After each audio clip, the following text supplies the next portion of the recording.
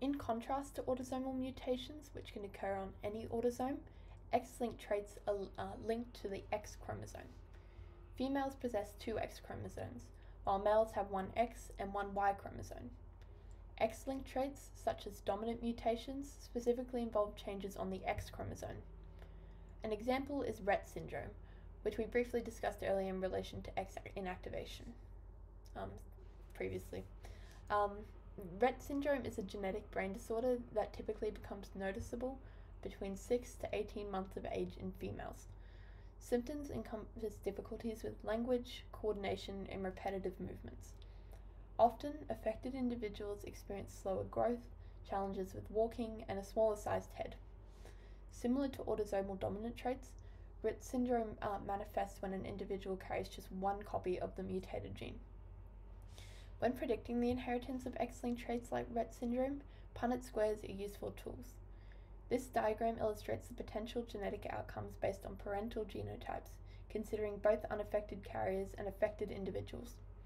It's crucial to highlight that Rett syndrome is lethal in males due to their single X chromosome carrying the affected allele, which lacks a corresponding normal X chromosome to counteract the mutation. Is there any evidence in this pedigree chart that Rett syndrome is lethal in males? Have a quick look using your knowledge of pedigrees.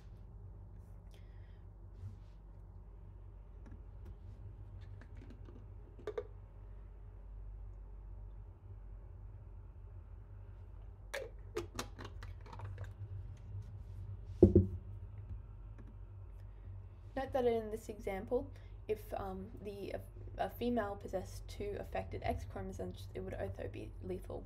It's just because she has 2 that she's able to counteract this mutation. Okay, so X-linked recessive inheritance follows a very similar pattern to what we just discussed. The gene responsible resides on the X chromosome. Females need both X chromosomes to carry the mutation to express the disorder, while males require only their single X chromosome to be affected. Consequently, males have a higher susceptibility to X-linked recessive disorders. An example of an X-linked recessive disorder is hemophilia. Hemophilia is a condition where blood clotting is impaired, leading to an increased risk of severe bleeding from injuries, cuts, or internal trauma, as the blood fails to coagulate properly. This is a very common example because very few diseases actually follow simple Mendelian inheritance patterns such as the ones we're looking at, but hemophilia does because it is caused by protein not being formed correctly. So you'll probably hear this example a lot, and it is a good one to remember because you are expected to remember specific examples of these types of inheritance. So on the last one I want to look at for our main types of inheritance is Y-linked traits. Now, Y-linked traits are actually exceptionally rare because the Y chromosomes has limited genetic content.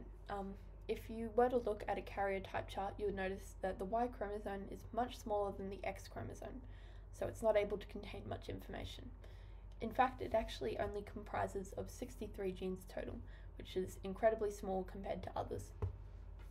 Importantly, only males possess the Y chromosome. Therefore, if a father and a mother have a male child, he will inevitably inherit the Y-linked mutation if present.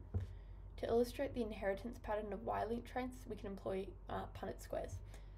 These diagrams demonstrate that all male offspring inherit the Y chromosome and thus the associated trait from their fathers. This straightforward inheritance pattern underscores the unique transmission of Y-linked traits exclusive through male lineage.